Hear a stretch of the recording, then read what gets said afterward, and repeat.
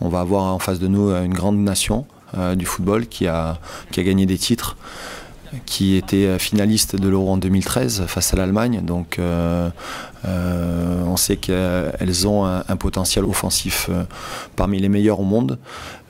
Un bon test, un très bon test pour nous, mais nous on est en préparation, donc ça veut dire aussi qu'il y aura certainement encore des essais, et puis donner aussi du temps de jeu à certaines filles qui en ont pas beaucoup eu peut-être jusqu'à présent. Je ne vais pas vous donner la compo d'équipe parce que déjà je la connais pas, celle qui pourrait y avoir ne sera pas forcément celle qui aura lors du premier match face à l'Islande.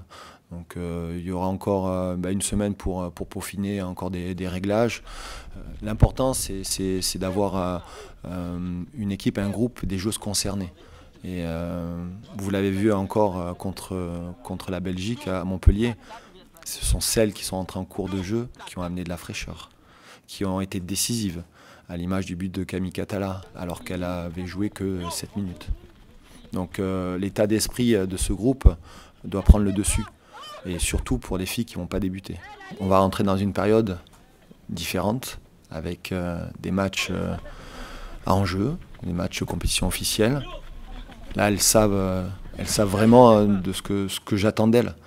Savoir celles qui vont se révéler, quand il va y avoir peut-être des moments, des coups durs, bien sûr, les leaders.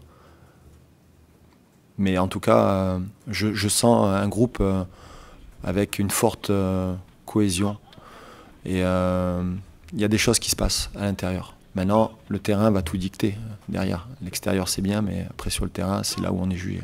On est toujours impatient quand on est compétiteur. Je pense que les filles aussi sont impatientes d'y être, mais elles ont encore un petit peu de temps pour peaufiner, pour bien se préparer.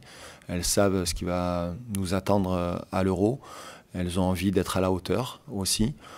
L'impatience, oui, on aime la compétition, on aime jouer les matchs. Vous savez, les préparations, c'est toujours un peu fastidieux, c'est usant, fatigant, on fait beaucoup de courses, beaucoup de travail aérobie, mais on est obligé de passer par là pour avoir un foncier.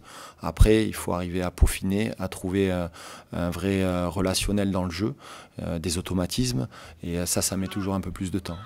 Écoutez, oui, on compte bien sur le soutien de nos supporters, du public. On sait que dans les Ardennes, à Sedan, on va avoir une belle, on va dire, un beau soutien. Et on espère que ça va pousser, que ça va aider les filles, et puis qu'on reparte, on va dire, de Dugauguez avec sur une très bonne note. Go, pam pam, voilà. Go. Et hop.